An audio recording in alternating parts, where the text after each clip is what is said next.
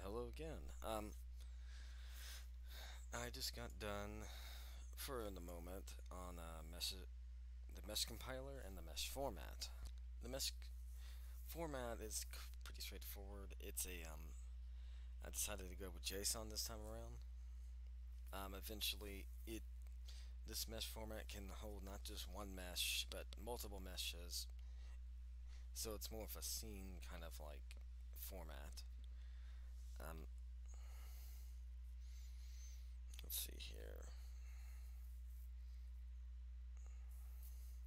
Eventually, I will have it where it will support animations as well, but that will come later when I start polishing the game. As you can see here, I have a document for version 1. I might do some changes to see if I can make the format kind of more compact, but we'll have to see about that. For the compiler wise, it's right here. I use ASAMP to load up the mesh format, and then I grab all the data that I need from it, which right now I'm just doing a basic static format / scene system. Let's see here. It will first open. The first thing it will do will open up any type of mesh file. The ones I'm using are blend files.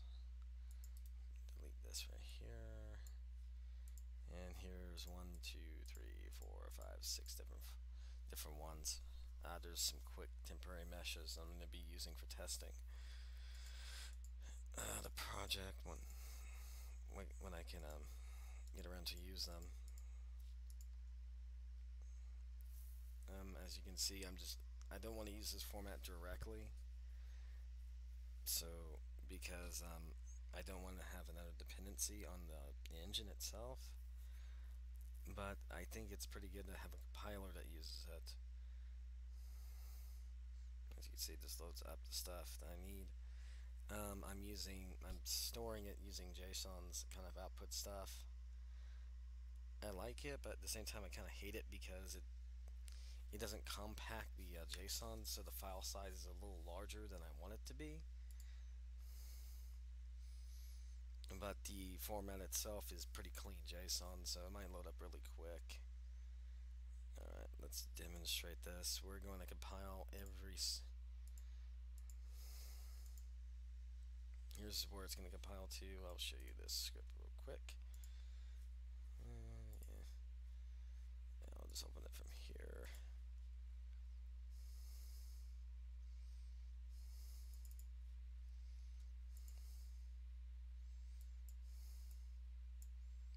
Alright, that's what this script kind of does. So let's launch it real quick.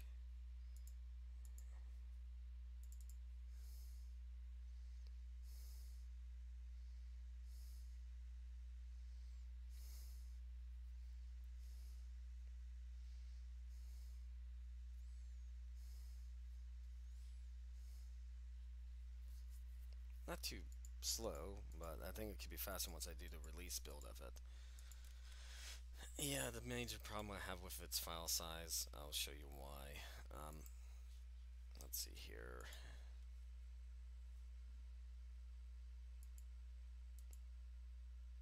Net data mesh. So the smallest one. Yeah, it's not compacting anything. It inlines literally everything in this file.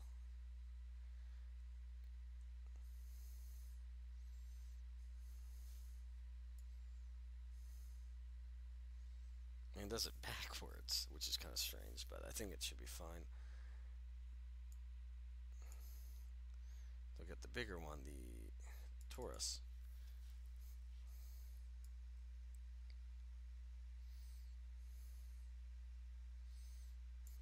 I might decide to convert this to a binary format eventually, so it won't waste a lot of space. I just gotta remember how to do it. It's been a while since I've done binary stuff. But I think this should work temporarily. Excuse me. I think this is it for this update. The next one will be me rendering the mesh.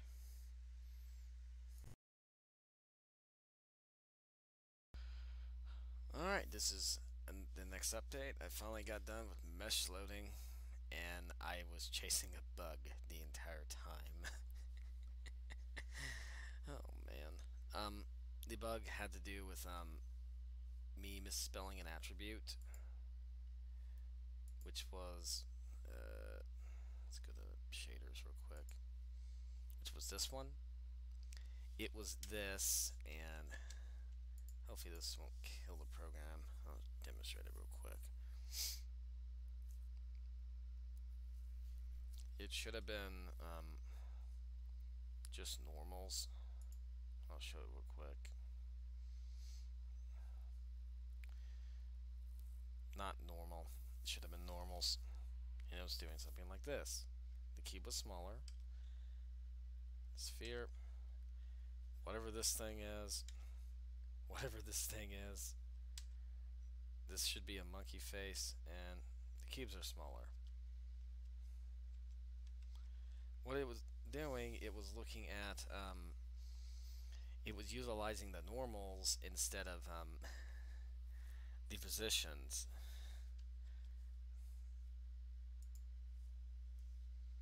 So once you do this, because it's normals up, it's how it's registered to the program set attribute, it works just fine. Come on, load. There we go. It's a sphere. Oh, it's a cylinder. Oh. It's a torus or a donut. It's a monkey face. And it's the same cubes, but bigger.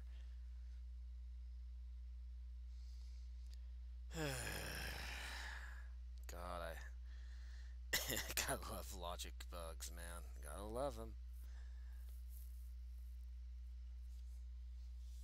Other than that, meshes are loading correctly. If you press F1, you can view the meshes as in wireframe mode. I'm gonna keep that in for a bit, so I can make sure that these meshes are working as intended.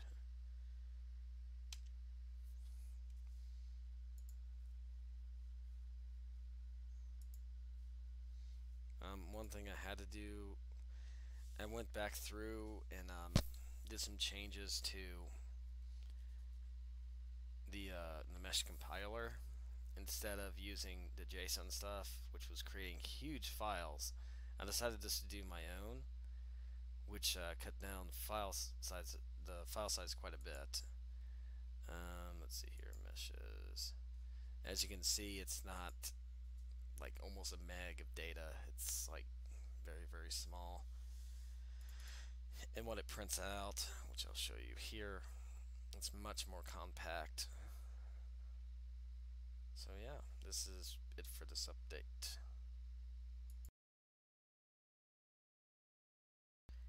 Alright, this is another update. I just got done with a simple camera system. I did several changes. I'll show you real quick.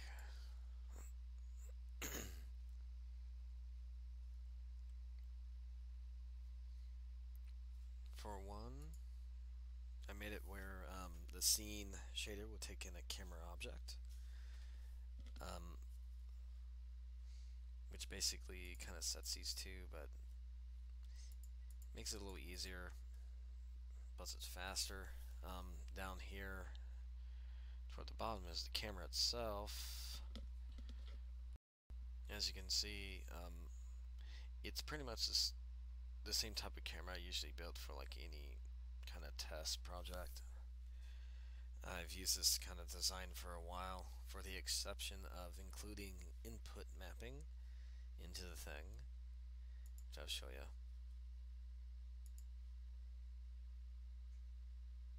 Let's see here. Oh yeah, here it is. I basically made a whole bunch of input maps for the camera, for running, moving forward, moving backwards, strafing left to right, and moving up and down. So you can configure it if you want to. which I'll show real quick. These two are from the previous one, which I'll remove later.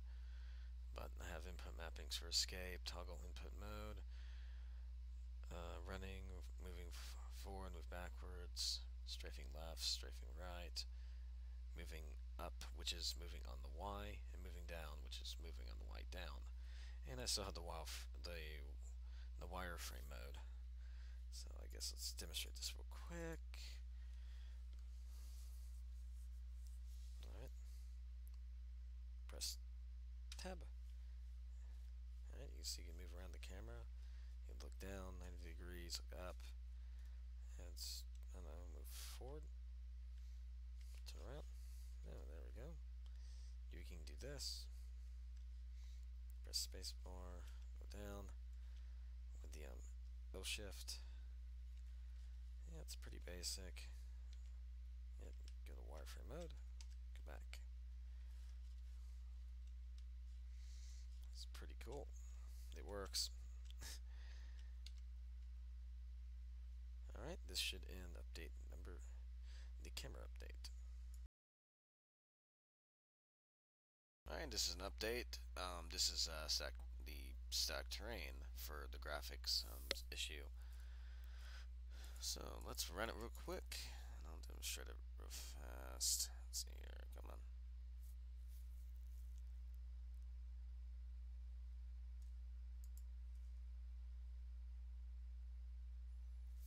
Alright, as you can see, my little friends from before in the camera, from the camera demonstration are here.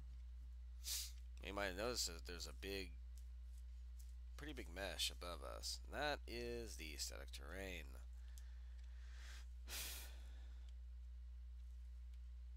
You might have noticed something kind of funny about it. This texture that I'm using is interpolated across the entire terrain map. I did that intentionally because I can pass the shader as scale factor and pretty much scale it to any kind of like base 32 number I want, which I'm going to demonstrate right now how that works. I don't know, 8.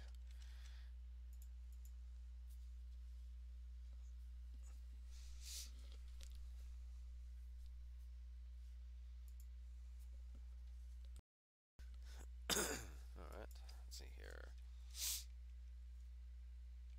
As you can see, the images look smaller, and it looks kind of like a desert scene by just looking at it. Let's make it smaller again. I guess 128.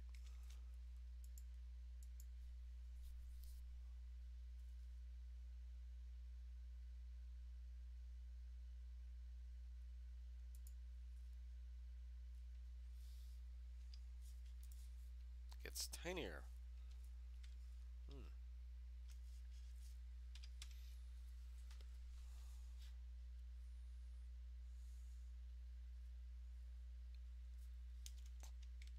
Let's switch just back to 1, and we're going to use... Oh, we can just swap the textures here real quick and demonstrate this. For winter day, my allergies have been acting up for some reason. Don't know why.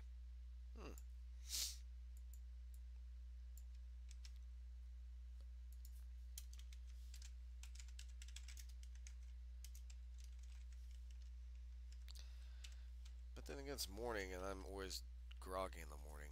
Okay, let's demonstrate this for fast. What I mean by the image is interpolated across the terrain map.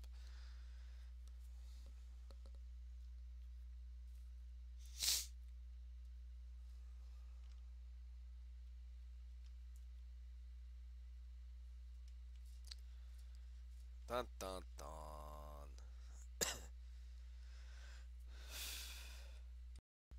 As you can see, the whole terrain has that angry face thing. AKA my mascot known as Angry. it's definitely interpolated across the map, correct.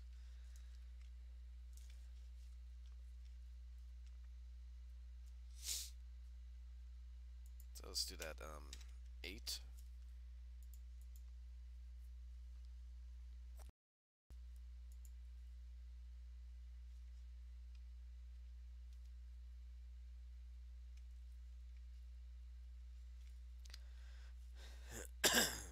See here. 1, 2, 3, 4, 5, 6, 7, 8. Yep. The image is spread across the map 8 times, which is 8 by 8, so 64 of these angry face dudes. Let me go higher than that. 128.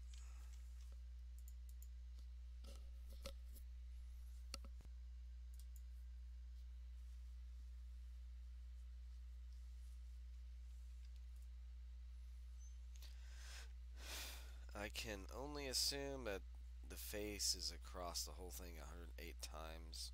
I mean, 128 times.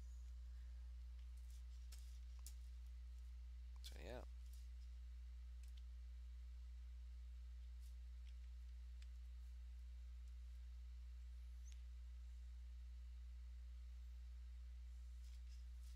I think the static terrain is working. And let me just show the shader real quick, which I exited. Silly me.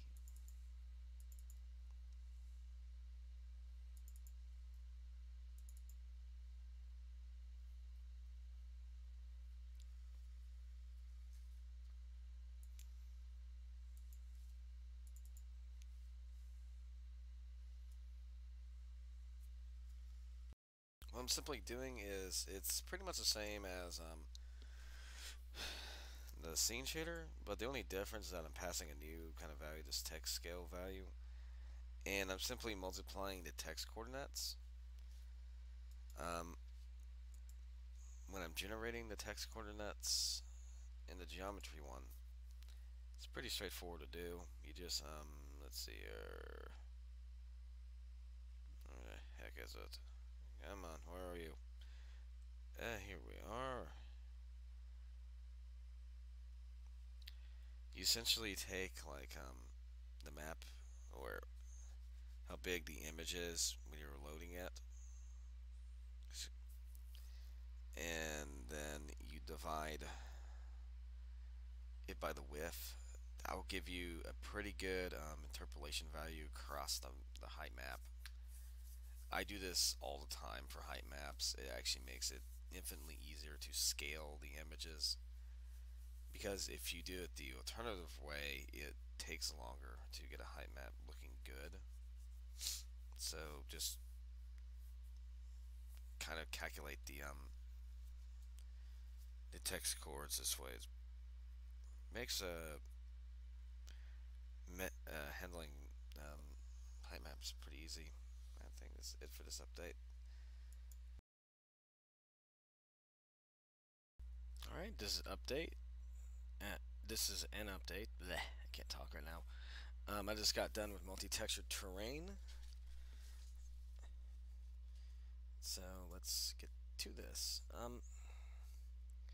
Multi-textured terrain is basically you're trying to, like, make the terrain look more interesting by adding textures to it. Let's see here. There's many methods. The one I'm using is using a blend map that takes, which is basically kind of like an RGB map. Let's see here. I'll preview it real quick. As you can see, each edge of the blend map kind of mixes the colors together, because I use a Gaussian blur with GIMP to give that blur effect, and it allows for kind of interesting looking terrain. How the interface works for this is that I added in blend map path to this file, and then I have 4 different channels. One for a black channel, which is basically the default color of the whole thing. A red channel, a green channel, and a blue channel. Um, I made it where you can just attach textures to it, so you can keep textures separate from this, so that the only like texture map that terrain now manages is the blend map.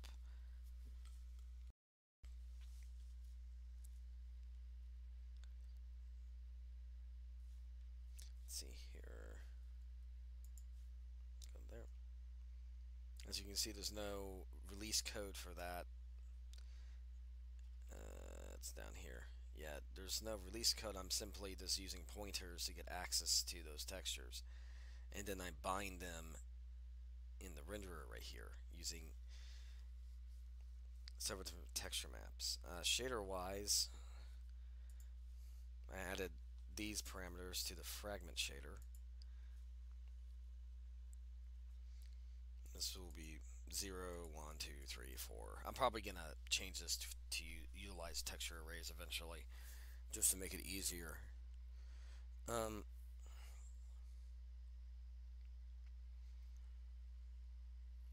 There's probably a better method. I might test it in this video. Well, you first load the blend map, then you load the corresponding kind of channels, and you do some mixing and stuff like that, which I'm doing linear mixing because it's pretty simple mixing algorithm, and then you just set it to the color. Let's, I guess, run it real quick. Let's see here. Go back to this one. Run you. And voila, we got multi-textured terrain. Let's take a look around.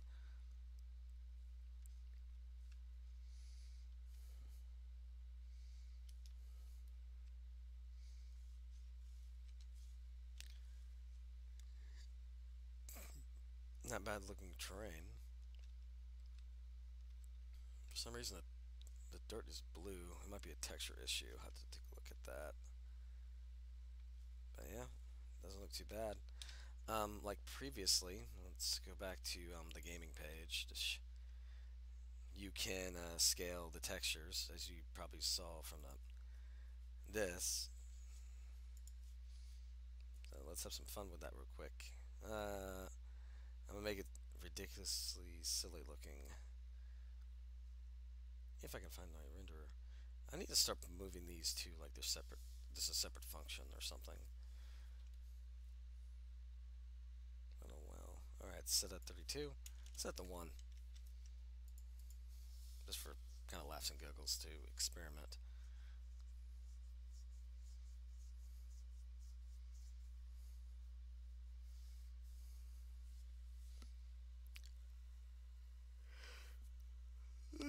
Excuse me.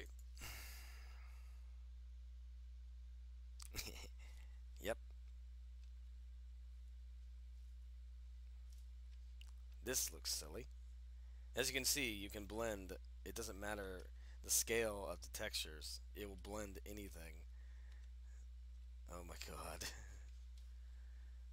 Yeah, this, that's too small. Let's go, I don't know, 128.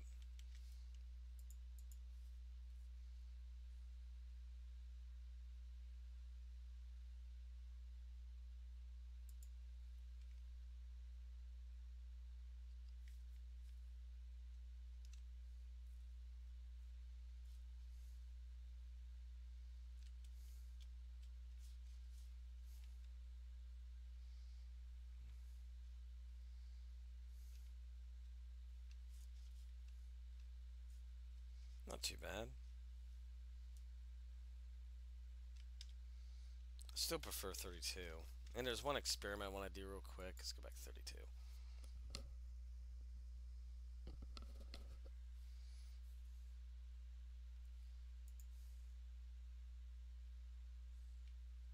Yeah, I prefer 32.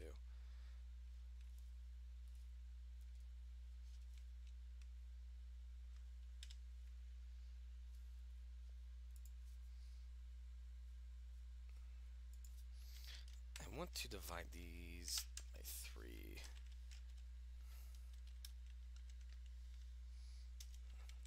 and see if that will fix something. Because I noticed that it's averaging those colors out. And I'm curious to see what will happen. Oh, that's what would happen. Yeah, no, we're not gonna do that. Wow, it makes it glow in the dark. That's kind of cool. Huh. Nah, we're not gonna do that. And give her. Let's just undo that. I was wondering why I wasn't doing an average. I kind of borrowed this from a different script, so I'm trying to reanalyzing the script again. Let's see here. That should run fine now. All right. Well, I think this is it for this update. I have to do something. How do these channels work? Yeah, I forgot to demonstrate this. Let's swap. Let's first play it real quick. Make sure it's built. And let's see here. All right. It's doing the same thing. Let's change this to my kind of logo for my channel real quick, because I want to demonstrate something, how this linear stuff works, and that's probably the best image to use for this little experiment. Come on.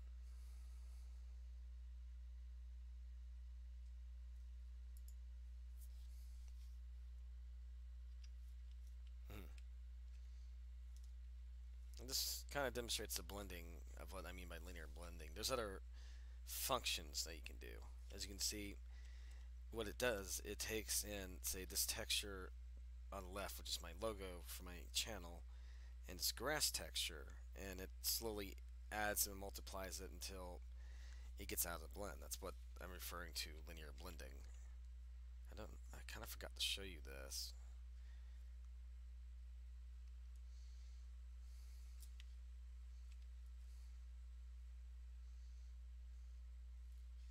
And the other cool thing about this is that you can use similar textures on each channel. So let's make, I don't know, the ocean. No, let's do beaches with the angry face. I'm going to change this back.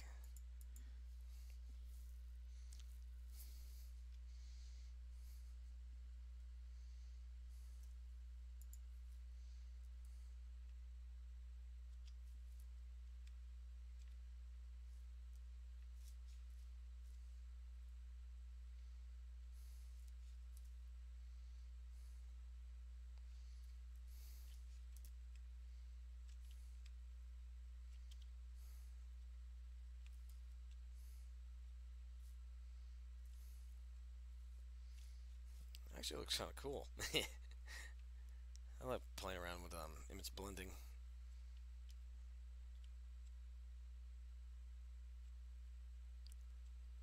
I got another question. Why aren't you mip mapping correctly? Oh, well, I'll have to take a look at that.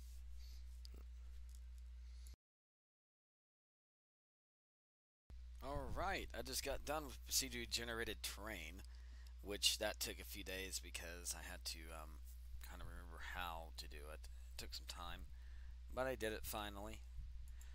Let's see here, let's go to project. This is the game object.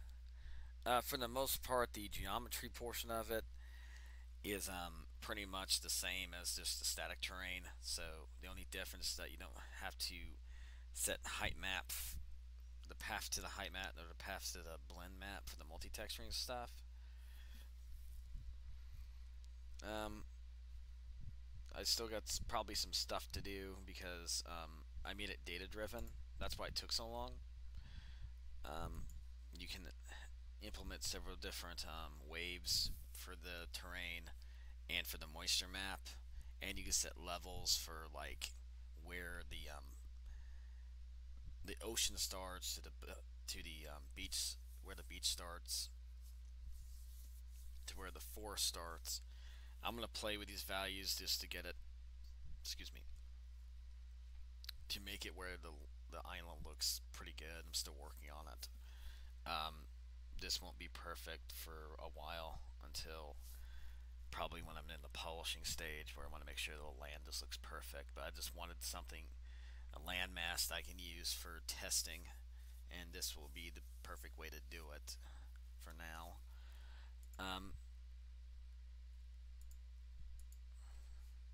Not this one, this one.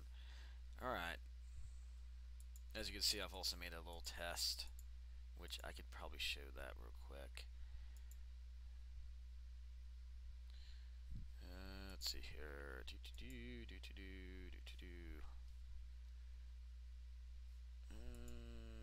Yeah, I'm gonna copy these bug, an argument, and it's gonna be terrain.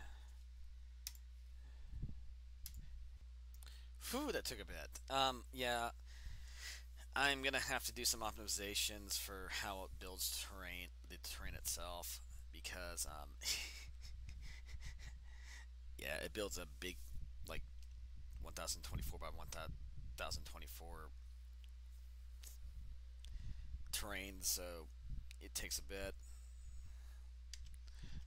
It's basically the same thing I did before. You have the terrain itself, you have the mask, then you multiply the mask by the original kind of noise,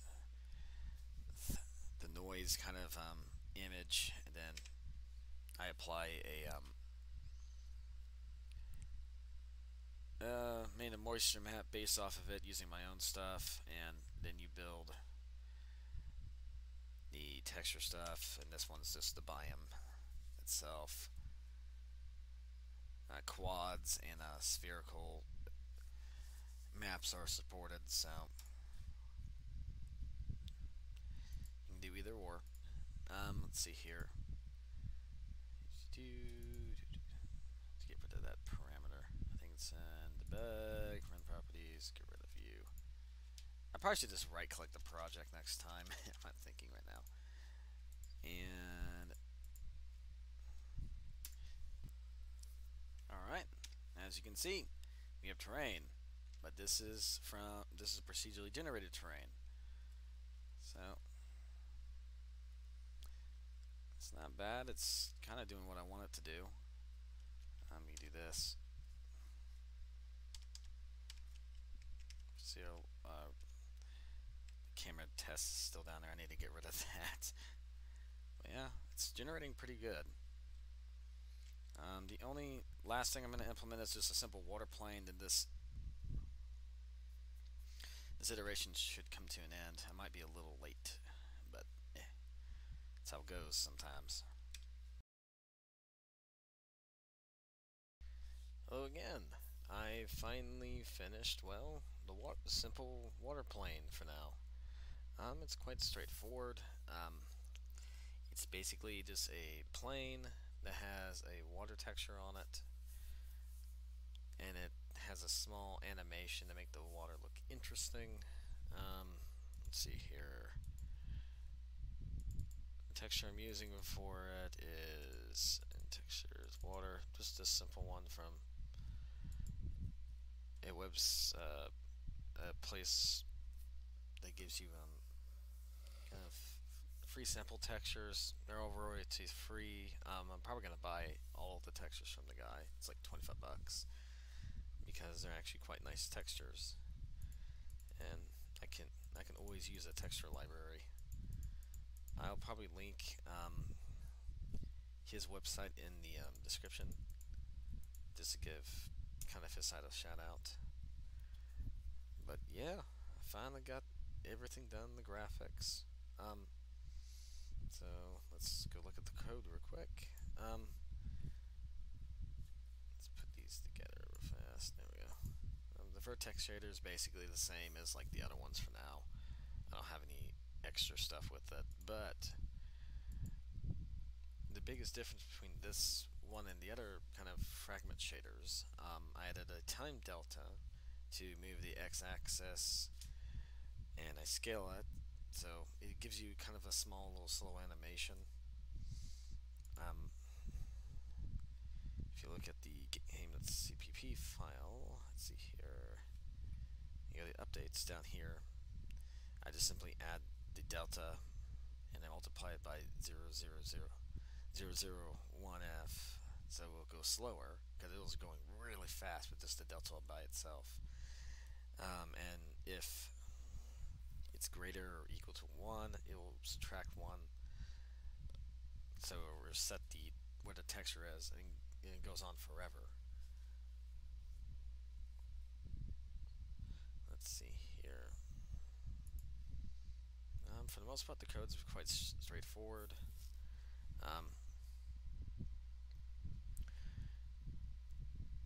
So I guess let's run it real quick.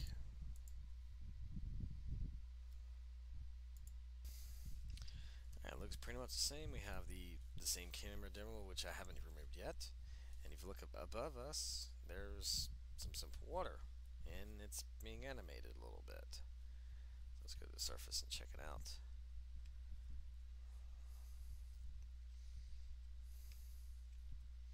Yep, just a simple water plane. This will be replaced by something better later on, but it achieves the effect that I want for now. Just something simple, so I can utilize water for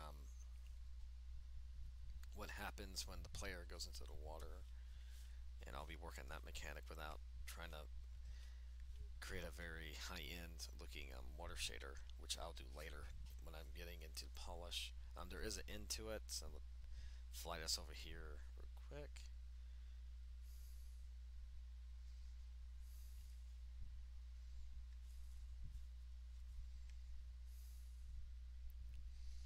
Yeah, I think it adds a pretty nice effect to it. Not bad, not bad. This is it for iteration 1. Exit the view. And so let's commit this, close issue. And for milestone 1, we've completed it. The only thing I need to do now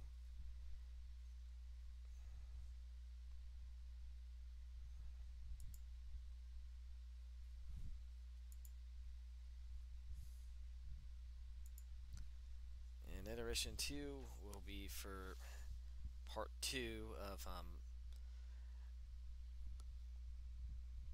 the next part of the framework because I had to kind of yeah, I had some additional things I wanted to do for iteration 1, but the graphics issue kind of took up all the time.